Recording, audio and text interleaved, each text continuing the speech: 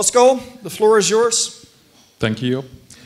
So, hello everyone. My name is Pascal Gloor.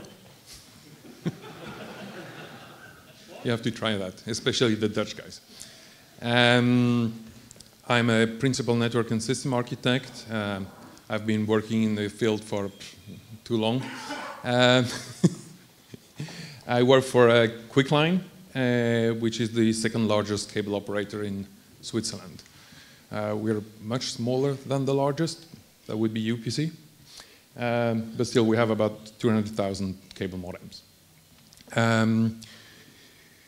Today I'm gonna, this presentation is gonna be about some technical stuff, some legal stuff, but at the end, it's all about humans because, I mean, why do we do all of this? This is for us, for the customer and for the people. So technical stuff is nice, but at the end, the whole service is for people. I'd like to add some important points here, that this presentation is not about that.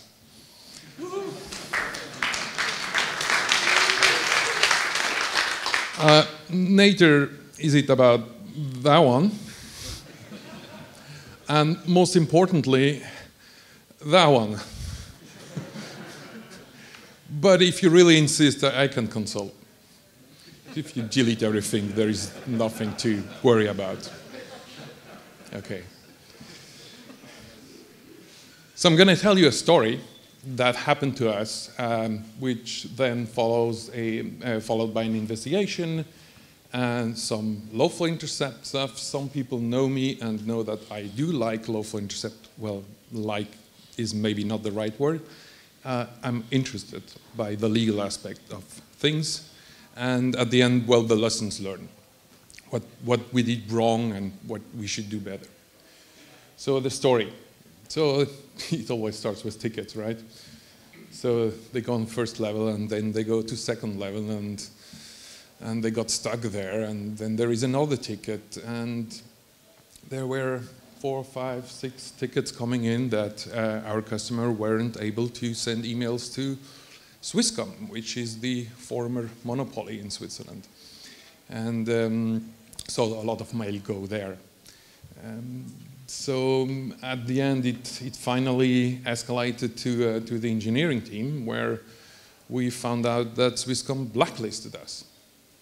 So that's interesting. Usually ISPs don't blacklist each other.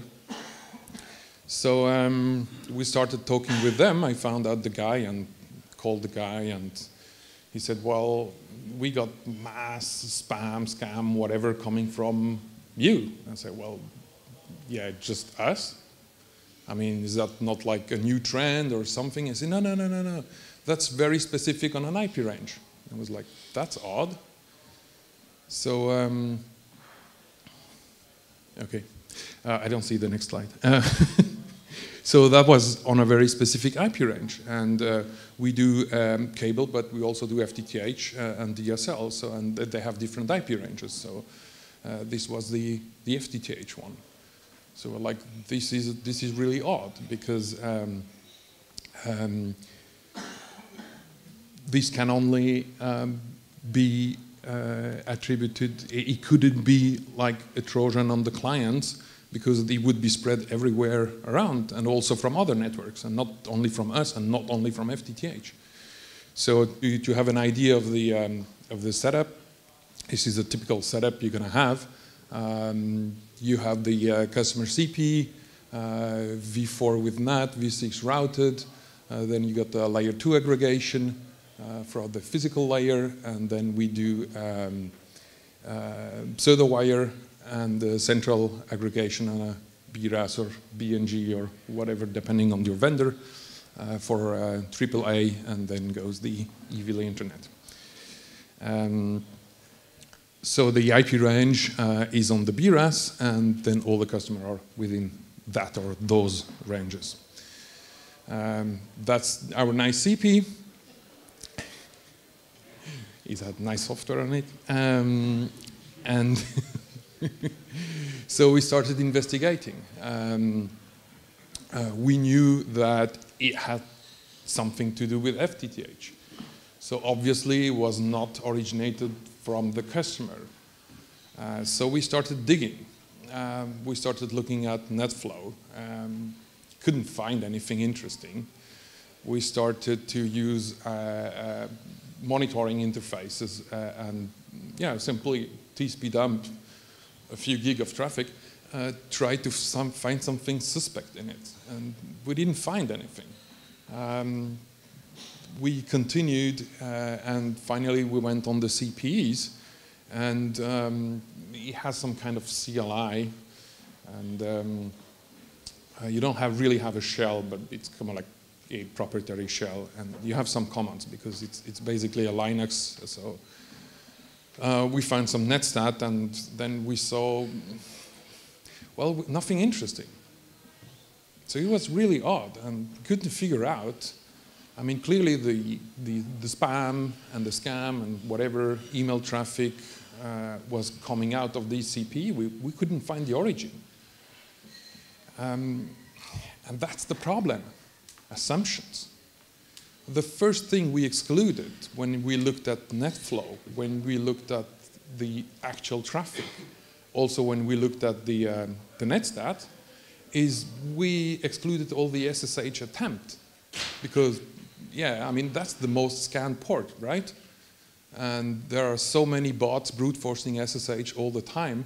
It's the first thing you exclude because, yeah, that's normal traffic, right? So that's exactly the problem. That was not based on a fact. That was based on assumption. So we made that assumption that SSH had to be excluded because we know what's going on there. So we didn't take SSH into consideration, which was a mistake. It was SSH, but did they find our password? It was like some long random string that was, well, not impossible, but very unlikely. So what we found out was very interesting. When you SSH that CPE, you get your SSH password prompt. We never did a negative testing there, because why would you? You expect the wrong password not to work, right? But then we tried. You just press enter. And then instead of having the SSH prompt back, you got this weird shell login coming. See that one coming? So that was weird. And then if you add a few options, like SOX proxy, well, that one works. Because as soon as SSH will give you the shell login, SSH is actually established. So all the options, like port forwarding, SOX proxy, will actually work. Then one of our colleagues found that after a few minutes, your session will actually time out, which is not very nice. So, but if you add the do not execute remote command option, then you don't get a shell. So that's even cooler because then your session just hangs and your SOX proxy stays open. So what happened there? This is your positive testing. You got the SSH client, the SSH daemon on the CP. You send your password. Some PAM, unknown authentication service on the CP will say, well, the password's correct. We'll give the shell back, whatever the shell is. If you do it wrong, well, the authentication mechanism will notice that the password is wrong, but instead of rejecting the login, gives you like /bin/login, which for SSH means a positive answer. For SSH, it means it's good. You don't get the shell, you get like the login shell, but SSH-wise, you're established. And then you do the same, but you instruct SSH to not execute any remote commands, which was the -N option. Then the PAM-like mechanism will tell, well, it's fine, and yeah, we don't need anything. So It just stuck there. So what was the cause? Well, the first cause is SSH was open to the world, which was a mistake. It was a configuration mistake. We misunderstood something in the documentation about the firewall. We misunderstood the principle of firewalling the device and firewalling the customer traffic. And it got mixed up in the documentation, and we didn't understand it correctly. We didn't check it either. So SSH was open. It was not intended, but it was open. And I mean, it was like that for maybe 2 years until someone found out. I guess that after this presentation, many bots will now check for that. But, interesting thing, we opened a ticket indeed at the vendor telling the proxy thing, and well, they said it works as expected. So that's interesting. I don't expect CPs to have that kind of functions. Well, you could use it as VPN, right? Back home. In the meantime, they have fixed it. So, well, we corrected the CP settings, and we fixed the issue. It was not abused anymore, so everything's nice, right? Yay. Not quite. Well, we didn't have to wait long until we got the first request regarding data retention. Because in that whole flow that went through the SOX proxies, I mean, that was not only spam, that was a lot of stuff there. And a lot of stuff that triggered complaint and resulted in legal issues. So in Switzerland, we have this law called BUPF in German and LSCPT in French, which is the federal law about telecommunication surveillance. And that one requires us to keep 6 months of track to who had which IP and when. This is our edited record. And you just see there are not that much requests. This is just like that was a few months ago. So we got with this web UI, and we get an email notification telling we have a new request. We log in there, and we have the request. We fill in the data, and that's it. There is also an automated API, which we don't use. We don't have that much requests. So that's the normal flow. You see, it's a handful a month. Yeah, we get hundreds. A few days after we fixed the SOX proxy, we got hundreds of requests. That was a real issue because we knew it was not the customer's fault. So what we tried to contact the intelligence, Melanie, which is responsible for critical infrastructure and stuff like that, and they said, well, it's a surveillance stuff, it's not our responsibility. And the UP guys, which are the guy in the federal government responsible for surveillance, they said, well, it's the law, you just have to answer. And I said, well, we know the customer is not responsible. Yeah, but you know, it's the law, you have to answer. It's like, where is your brain, guys? So the best thing we could think of at that point is there is a comment field which we can use when we send the answers.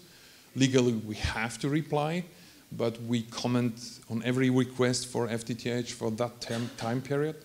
The whole thing lasts maybe, I think, 2 or 3 weeks.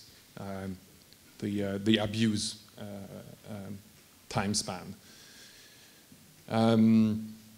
We used the comment field to explain what was going on and the likeliness that the customer was not responsible for those actions, whatever those were. So the lessons learned, well, don't deploy in a hurry. I know that's kind of hard. Usually you got like the product managers or the CTO or whoever is putting pressure to deploy as fast as possible, especially like new CPs or stuff, like a quick port scan, that's not going to cost a lot. I mean, that would have saved us this. If we would have noticed that 22 was open from the world, I mean, that was not our intention. So it was a misconfiguration, but we didn't check. Neither did we do any negative checking, like what happens if you put the wrong password, because why would you? You test if it's working, not if it's not working, right? The legal lesson, yeah. I tried, so I know this lawyer, which is specialized in telecommunication in Switzerland, and he explained to me what the situation is. I tried to translate that for you. So, the problem is if there is any chance that this criminal act could have been done by the customer, you have to reply.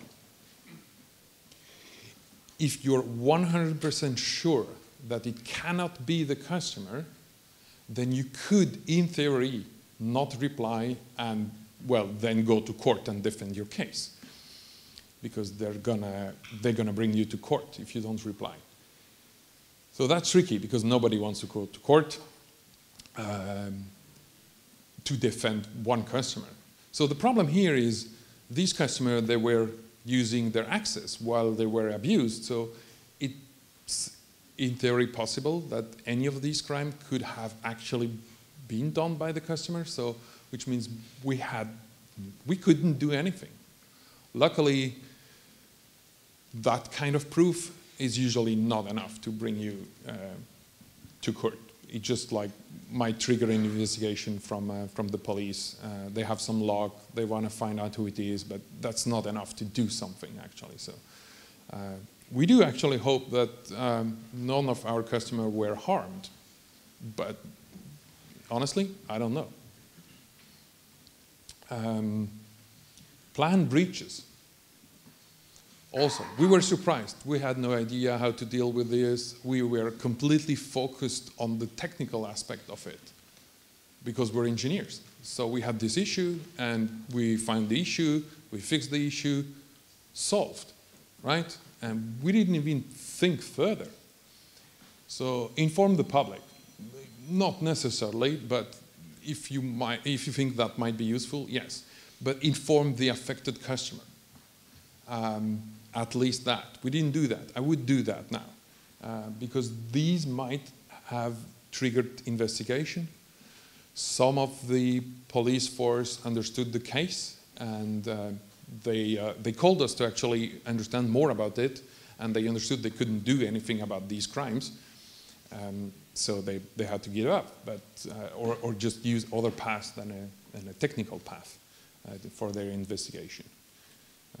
Usually, if like some people, they use stolen credit cards and they buy stuff online and they'll deliver at home. You don't need surveillance for that. Just track the package. Informing the affected customer, that would have been nice, yeah. That's really, for me, the lesson learned on the non-technical aspect of the thing. Well, that was it. Do you have any questions, comments, remarks?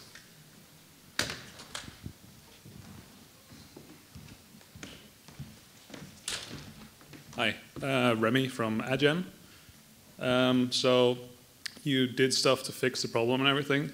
Did you also put anything in place to detect if something like this would ever happen? I understand it's hard to see if, I know, someone's using a proxy to order drugs off the internet, whatever. But if someone's sending out mass spam, surely you should be able to see that in your net flow. And no, not always, because the net flow might not give you enough of that, especially in the whole amount of traffic. What I didn't tell is that cable is about 90% of our customers, FTTH 10%. So even a massive change in the patterns of one side might not be you might not see it in the whole thing. Okay. And also, yeah, you could analyze stuff, but usually these NetFlow analyzer, you need to tell them what you want to analyze because they can't keep everything. And, well, you can't... Add more boxes. Cloud. Yeah, cloud. Right. Blockchain. Yeah, I was wondering about that myself. You said that basically the detection mechanism was that one of the competing providers started blocking and then your customers started working their way through the support system. Yeah. And that sounds somewhat inefficient. In the Dutch community, a project originated, abuse.io, which is software that you can use to automatically correlate abuse reports which you received from the competing party with your customer base. And perhaps you should use that system and enrich it with firmware versions and models. And yeah, that only works if they use it, right? As if you publish an abuse email address and they send stuff to it, then you often can parse it. Yeah. Yeah, well, the blocking was automatic, so. Do you know of any ways to improve on the detection for this particular type of problem? Yeah, machine learning. That's exactly the problem. You would have to make like profiles of your traffic and then start to have a system that would detect if something like fundamentally changes. But any abuse doesn't mean big volume or a lot of connection. These connections, they might have been long-term connection. I mean, you can just keep them open forever. SSH is not unusual in the amount of connection or amount of volume SSH before versus during the abuse. I'm not sure we would have seen the difference. Because SSH is abused all the time, is scanned all the time, and because of the encryption negotiation, you have some kind of volume. Spam isn't big volume. Yep. So you might not even have seen that. It's kind of tricky sometimes. Sometimes it's obvious, but sometimes it just hides in the volume. And, you know, the delta isn't big enough. Nothing. Erik Boys, ATB Internet. So the trigger for Swisscom to block you was spam. Yeah. And you're not blocking, sending all outgoing emails for customers through mail SMTP relay servers? Yeah, but the blocked mails from those source IPs, not from the connection source IP, from the client IP, relayed through our servers. So they check the headers, and they take the actual source IP, and they blocked all emails from those. So they didn't block the relays. That's kind of nice of them, in your case. Yeah, but it makes more sense, right? I mean, if you have a mail server that's just only sending spam, you can just block it. But between ISPs, you try not to do that. So they're doing classification based on the actual client IP address. Yeah, but so your CPEs can actually send email out directly to the internet, and are not forced through a mail relay server for outgoing sent email. No, they use our relays. Yeah, so they should have caught this, right? Our emails? Your mail servers, your mail relay server. Wait. So no, that's not right. They send it directly. Yes, so they send it directly to so that to could have Swisscom. caught it. Our relays were not part of it. Sorry, Yes. I was confused by that one. Yeah. Okay. All right.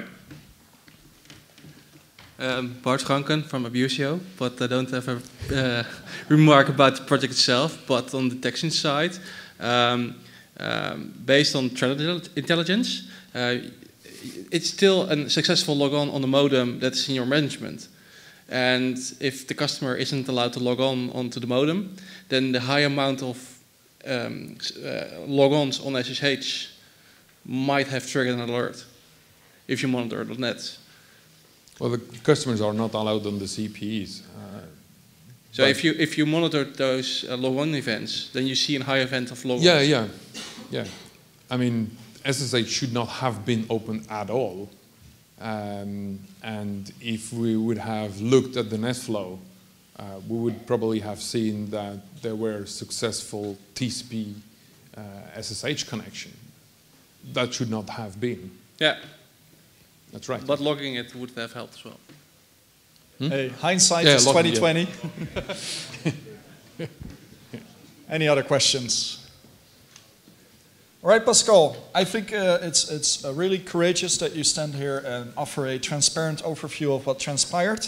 Most companies prefer not to talk about security-related incidents, so for this reason I appreciate your being here all the more.